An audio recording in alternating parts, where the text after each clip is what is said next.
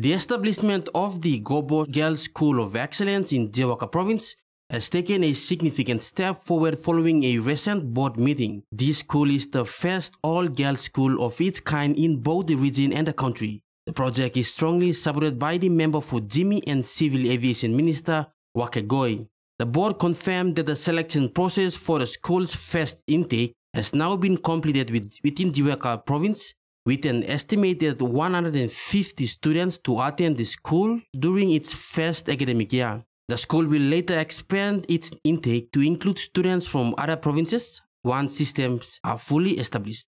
The Education Department has approved the establishment of the school with the Teaching Service Commission, validating 20 teaching positions under secondary salary structure. Despite this, the board stressed the importance of involving the community, school, and the guidance officer to properly advertise and finalize the selected positions within the province, ensuring transparency and quality staffing for the new institution. These positions are specifically created to support specialist science learning and will be filled by highly qualified science teachers. The secondary inspector for Jiwaka Province, Kaul Tumun, noted that the opening of Gobo Girls School of Excellence will increase the number of secondary and high schools in the province from 25 to 26.